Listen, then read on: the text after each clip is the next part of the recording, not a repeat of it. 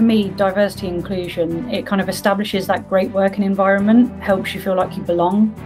You belong within that team, in that environment, in that workplace. It's so important that people feel that they've got the opportunities to develop and grow, and that there should be no barriers to that. For me, it's all about being a great person and how much we can learn from each other. Do you know what? We are all absolutely the same. It's all a learning curve, and that's what life is, and that's the best part of life for me, is that you continually learning about people. Colleagues are the most important part of this business, and if we say that and we mean it, then we want all people to be happy, and being happy in work means being themselves. Talk lots about diversity and inclusion, but actually it's about people feeling that they belong to the business, and they can only feel that if they can be themselves and they're happy. For me, it's just about being treated equally to all the other workers in the branch. These conversations are really important to be able to break down those kind of conversations that people would find a little bit more difficult. Just some of the pain, and it feels quite shocking, how somebody felt and knew, and how they grew up and had to hold it as a big secret, and what that entailed to that person. You forget, or there's a lack of understanding, and that because lots of us think, well, there's we're all people, what's the big deal sort of thing, and you underestimate just how horrible people can be. I had to reflect on myself, because I'm comfortable. I've taken the assumption that everybody's comfortable. Some of the really good conversations that I had with my mentor were around actually how it goes from being passive to being intentional about making a change. If you allow things to go on around you and don't take action and don't stop them, then you're as responsible.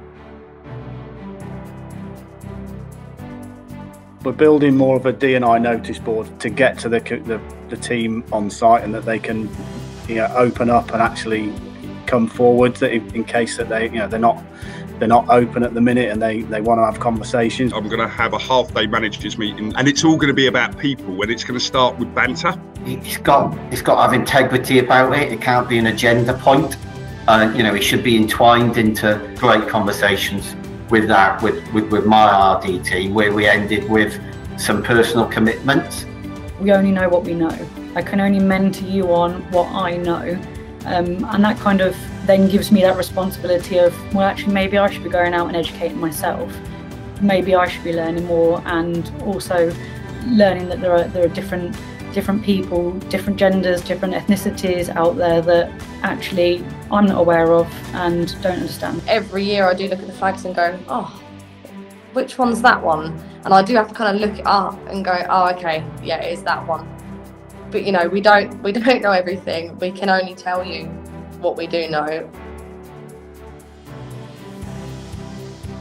I would say, most importantly, don't be afraid to ask questions. I know there's a little bit sometimes of people that go, oh, I don't want to ask it because I know that I could be seen to be discriminating accidentally.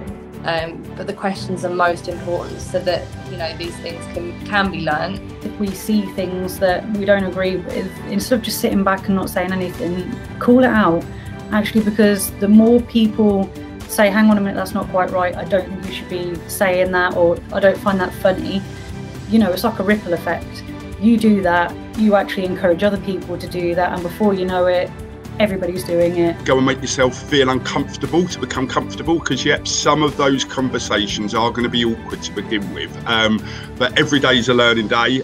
Get involved and ask those questions. Don't be passive. The same as we would call out a safety issue or any other issue in our business, we should call out an issue where we're going to be impacting an individual in the way that they feel. I think we can sort of overthink it a bit, and I think for me, I think we're at our best, whether it's at home, in work, when we take interest in people and we care, and that is all becoming an ally is.